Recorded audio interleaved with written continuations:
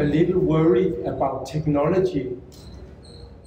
What will it do to us and where will it take us? Do you have any views on this or thoughts?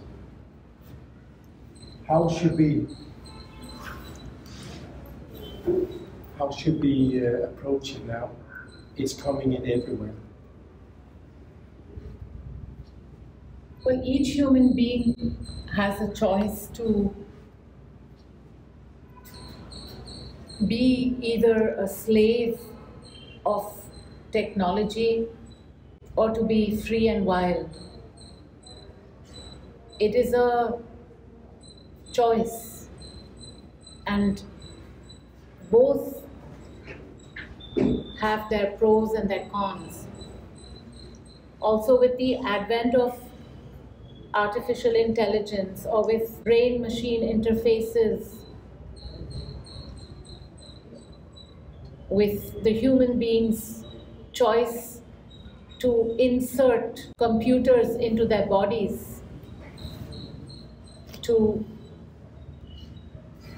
increase their access to information. These choices remain largely still in the hands of the individual and will also for a far future to come. So each human being has to decide, do I want to be free and wild, or do I want to be a slave of a computer? It's a choice. And both have their pros and cons. But if a human being trains themselves to identify the loud noise of the ego and to circumvent it and move into the truth impulse and acting from the truth impulse in all moments, no advance of science or so-called advance of science can interfere with the freedom and wildness of that human being. So the choice is between ego and truth, actually. The more you give in to the ego, the more you will become a victim of technology. The more you flow with the truth, the more you will be free and wild. So that is the choice that is there. And there will be those who choose the path of the ego, and there will be more suffering. The idea that by inserting a brain-machine interface that connects with the neurons and transmits information to them, unless entirely necessary for that human being to function, is a challenge to that human being's freedom. There are pros for people with neurological disorders, with inability to move, with paralyzed systems. All of those things can be helped, but it has to be undertaken by each human being, because the governments are not going to protect you.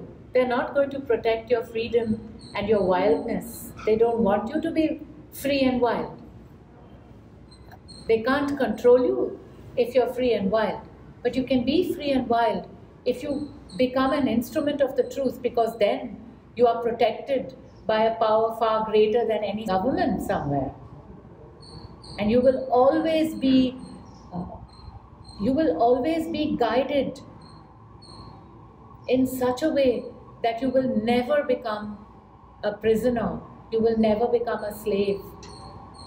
So that is the way forward.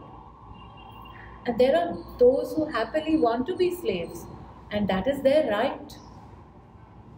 It is a choice.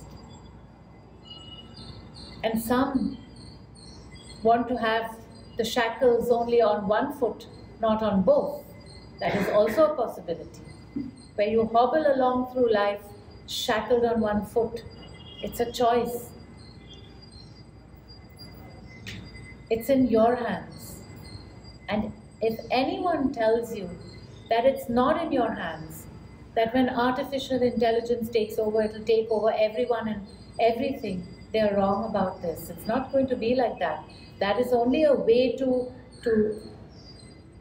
frighten and subdue people into bending down to the ego and its machinations and to becoming slaves willingly. So you don't have to give in to that.